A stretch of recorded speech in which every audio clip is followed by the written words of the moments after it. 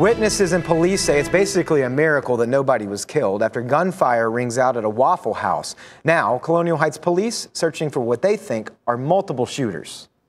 A lot of gunshots. Littering the parking lot of the Colonial Heights Waffle House. At least 100 spent shell casings. I was sleeping and I heard boom, boom, and I heard 2 shots. Then I got up.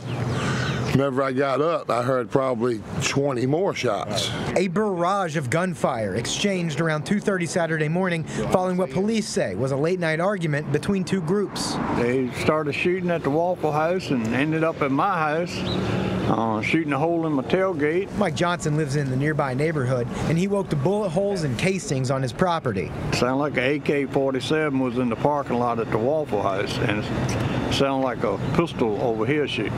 And sure enough, last night, they were ripping the bullets off. I'm surprised that more damage won't done around here. 2 victims driving themselves to the hospital per police. Neither injury is life-threatening, officials say. Prior to the initial shooting, several individuals were inside the Waffle House. An argument between the individuals broke out that spilled out into the parking lot, where we had what resulted was several individuals firing weapons at each other.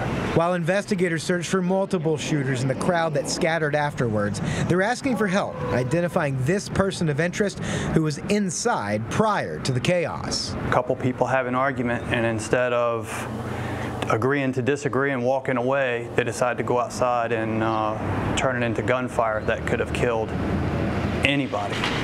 We have those surveillance images you just saw on WTVR.com. Call Chesterfield Colonial Heights Crime Solvers if you have any information that can help identify that person in the Bulls jersey. The number at the bottom of your screen, 748-0660.